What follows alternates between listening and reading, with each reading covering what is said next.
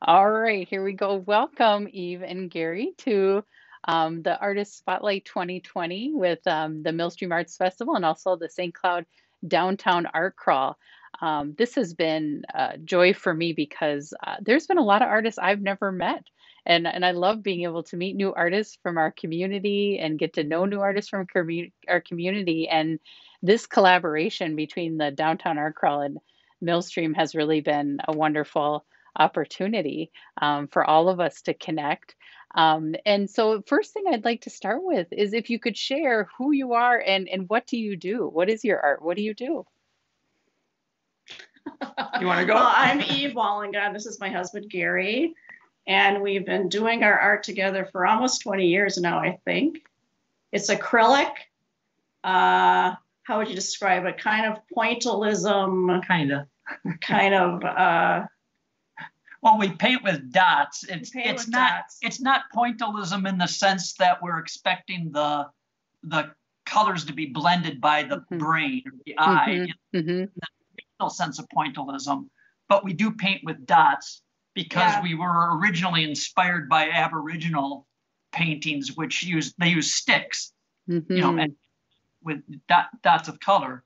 And then the other descriptor would be magical realism. We try to have it look somewhat realistic, but with kind of a spin on it in some way to make you kind of like look at it differently or maybe more closely. So I was going to say Aboriginal. That was a piece that popped into my mind when I've looked at your work. It had that Aboriginal feeling to it. And then, so tell me your background. How did you come to paint together? So working with your partner and art. How did art come into your life? Well, we're both pretty artsy. That's good. That's good. We both really appreciate art. We're interested in design and architecture. And again, I guess I don't know what made us start like about 20 years ago. I think you had the idea. Well, yeah, but we were both talking about doing painting or something. And there was a documentary on TV about the Aboriginal artists in Australia. They'd sit around with like a canvas or bark, I guess was what we saw them, and then using actual sticks. And they kind of work as a group. And so actually, when we started for a long time, we would literally sit on the floor with kind of the canvas on the floor between us and work. And we still often work at the same time, but now our knees don't really let us sit on the floor so much anymore. We sit on the table.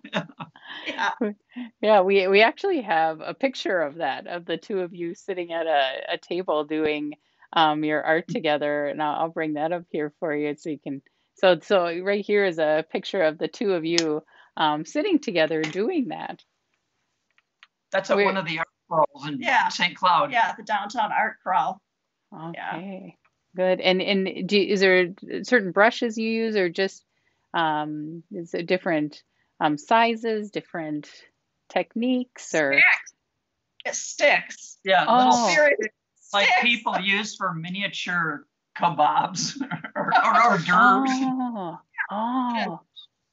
And there's different sizes, and plus we've learned kind of invented our own techniques, I guess, so if you want a bigger circle, you maybe go around some or do the other side of the stick or whatever. Yeah. And my next question that I was going to talk about was, in a world full of people trying to stand out in the art world, I'm already seeing things that you all are doing. I've been asking people, what's the one thing you do to really set yourself apart? But I say the things I've seen so far, even the partnering that you all do is unique. Is there anything else that really stands out about your work, that the one thing you want people to leave with? Well, strangely, people ask us the most about our ability to paint together and not each other. But I don't know. I think it goes back to what Eve said. We just try to look at things from maybe give you a different perspective. The idea of magical realism. Yeah, kind of put a different spin on kind of everyday things. I mean, and I guess we we usually do nature, right, natural, if it's details of trees or flowers or kind of a landscape. And really like stuff from around Minnesota. It's mainly regional kind of plants and landscapes and stuff. So, oh, well, wonderful. Let's take a look at another piece here. Let's see what this one here is. Owl. Yeah, this is one of our favorite pieces. Actually, we did it. Was it a year earlier this year? I guess really. Yeah. I feel like this one turned out really well. This guy was in our yard. It's a barn owl. Oh, neat. You know, and even the twinkle in his eye was actually in the photo. You know, and I know, Gary, you mentioned at the beginning about pointillism and, you know, colors blending together, but this almost has a little bit of that, you know, that does with your eye a little bit. That's true. It does a little bit, you're right. But yeah, but I mean, that really wasn't the way that we started off thinking about how we were going to paint. But this one was a little different in that, well, the background is using all little dots, which I did. And on this one, Eve painted the owl pretty much, and she used bigger dots. So it was kind of an interesting combination of the two. This was the biggest dots we ever used. Nice. Nice. And then let's look at the next piece here. Prairie dance. Yeah. So for this one, we went out to Centricare. You know, they have that walking path around it. And we laid down, or no, I guess we gathered. Yeah. We gathered a bunch of dried plants and brought them home and then held them up to kind of get that perspective we wanted. Yeah, we wanted a perspective that, again, one that people don't usually have. I guess kind of like an ant's eye view. Or like if you were laying down in the prairie grass and looking up. You really feel that. And interestingly, I mean, this one really only the sky is with the dots. We did the plants, but still with the sticks, but we didn't use dots. We just drew little People really segments. like this. This is one where prints of it saw quite a bit. That's really compelling to people for some reason. So yeah, the colors are nice together too. You know, the yellow and blue really pop together. It's true. How it's the next one's cyberspace best. Cyberspace. Let's bring it up here. Okay. To be honest, we kind of like doing abstracts, but they don't sell as well in central Minnesota. But every once in a while, we just feel compelled to do one. Well, we like to do it. It's not like we're doing it like we have to live off the money or anything. But yeah, some people really like them. But yeah, it seems like up here it's not. Maybe more younger people actually like the abstracts or something. But yeah, we really enjoy doing them. And like more non-representational, where the sticks and the dried grasses have that representation. Like that makes sense for the area. I noticed that a lot with sales at Millstream also. And in this one, you can see more the Aboriginal influence. Yeah. And the next one is a dot moon shadow. Oh yeah. Moon shadows. Again, you can see it's a, everyday kind of scene. We think of it as being up on the North Shore. But then with a different spin on it, with the colors and, something that you wouldn't expect. So you kind of see it in a different way. And hopefully magical feeling. Well, and the other thing is we really like trying to do stuff with shadow. It adds this kind of mystical quality to it too. I particularly really love night scenes. So yeah. Nice. The next one here we have with the leaves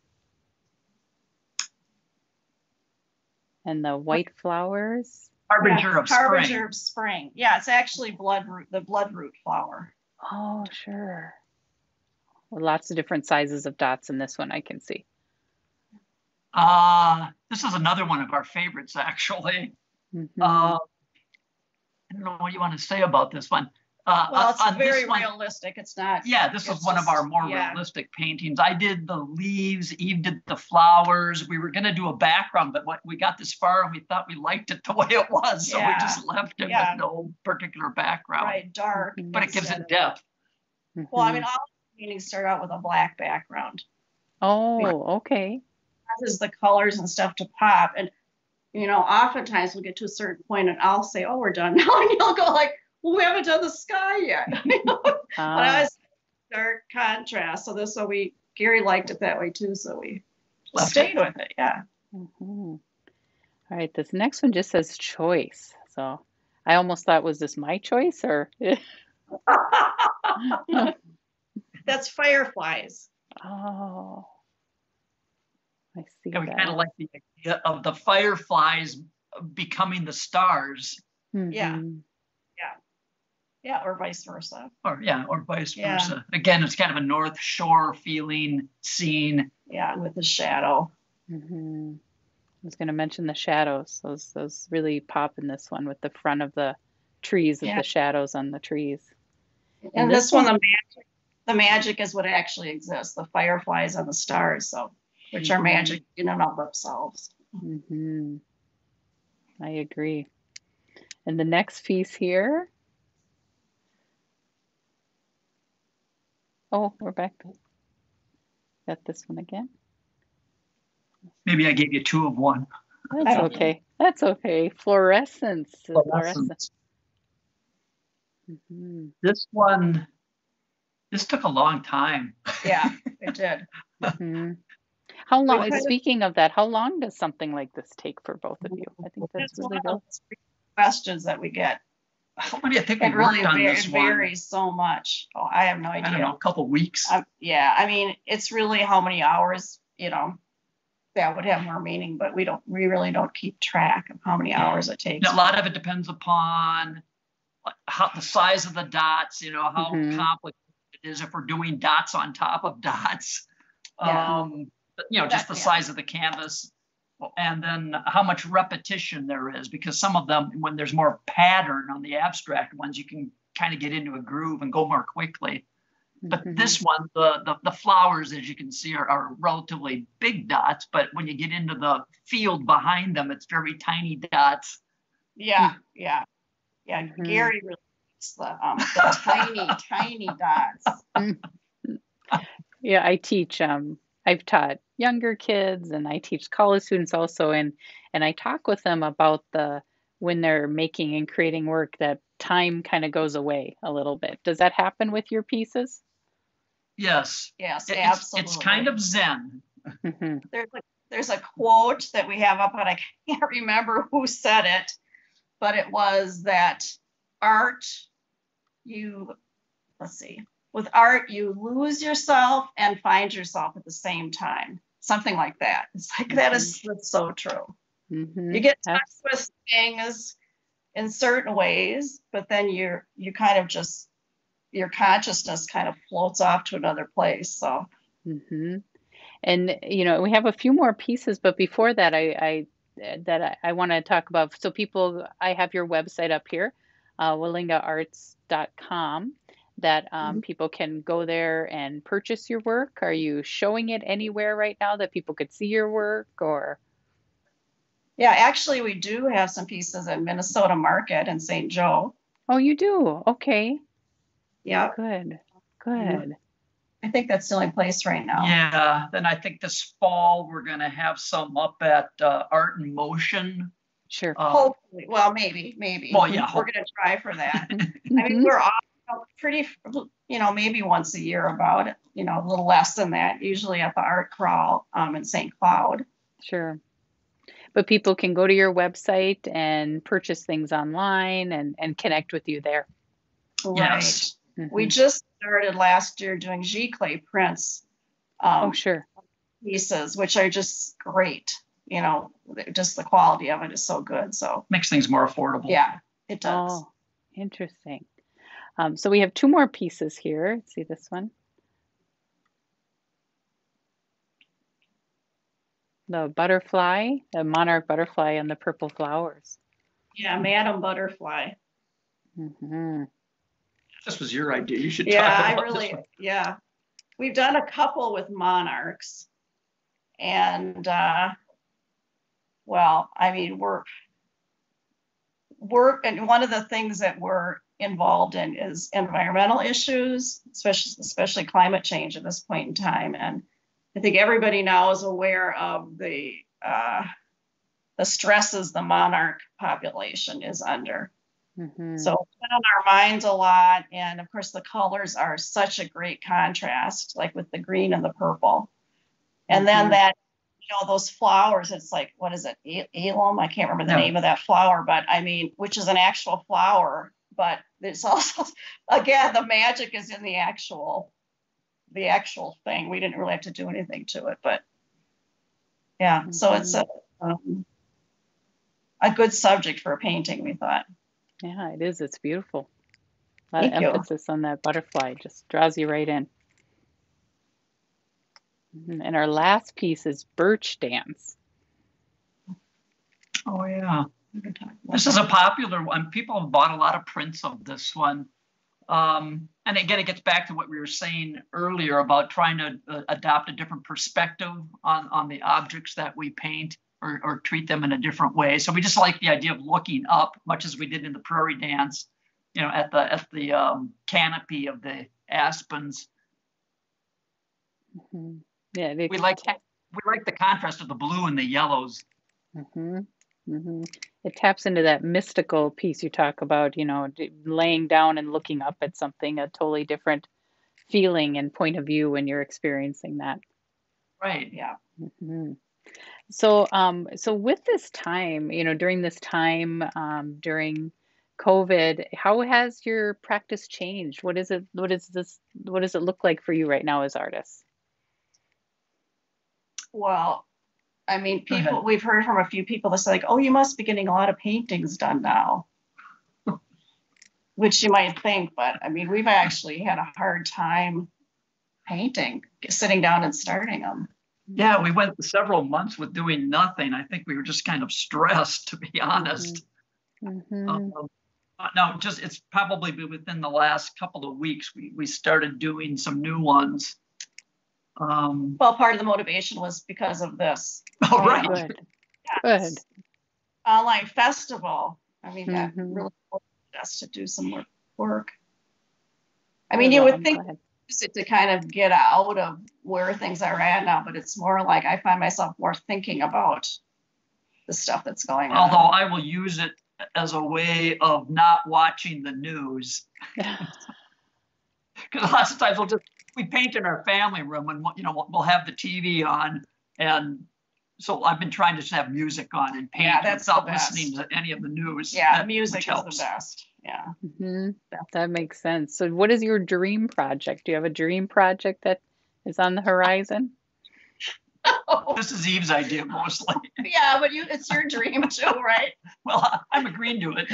Oh, well, so 2 years ago, we had the opportunity to go to Burning Man, which is this incredible festival out in the desert of Nevada. This like huge art festival with fantastic sculptures out on this desert. They call it the playa. Just fantastic sculptures and this beautiful backdrop of just this white, and there's mountains in the background. And of course, the sunlight is fantastic.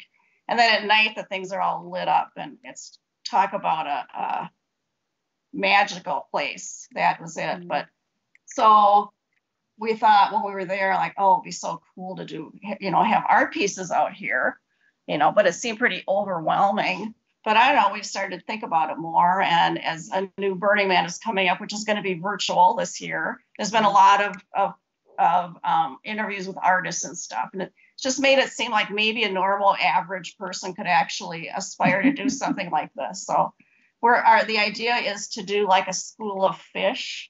The fish would be pretty big, like out in the desert, a school of fish. And then the part that's the most grandiose is that each one would be like a wind harp. An Aeolian harp. An Aeolian harp, it's called. So there'd be like sound as well as these fish. But we have to figure out how to render it. Right. Collaborate with other people, I think, because I don't know, but that's like our dream. Yeah, that's the idea. Wow, that sounds exciting. That sounds exciting. You know, as artists, going out and experiencing things are really, bring us ideas. And I know I just spoke to an artist earlier today that talked about the getting out and seeing and then coming back and how important that is to your work to have those experiences. So now people will be able to purchase your work at your website. I've been to it. It's very easy to navigate around, and it has these pieces on it and prints available for people to purchase. Is there anything else you would like to share with us today or with our audience today? Buy art, support artists. I think it's important, particularly in these times. Mm-hmm. Well, and also I want to encourage other people to do art. We're in an area that is so friendly to artists. So many, Minnesota, funds lots of grants and things, and there's a lot of shows and so many opportunities with the festivals and like Millstream and the art crawls in downtown St. Cloud. There's people just wanting to display local artists. It's fantastic, and the community of artists is fantastic too. So you might not think Central Minnesota would be a great place to do art, but it really is. It really is. Yeah. I agree. That is definitely something that's kept me in this area too, is the arts and the artist community, and what a joy to get to meet you too, because I thought I knew everybody in the arts community, and and here I got to connect with the two of you, and now we're not strangers, so that's good. Even virtually, we've been able to connect. Right. So, yes. You too. Yes. Well, thank you. And again, people can go to your website, and it's right up there on the screen for everybody to see and to purchase your work. And I agree with Gary, buy art and support your local artists and go out and see their work wherever you can. So thank you for your time, Eve and Gary, and have a wonderful day. You're welcome. Bye. Bye-bye. Bye-bye.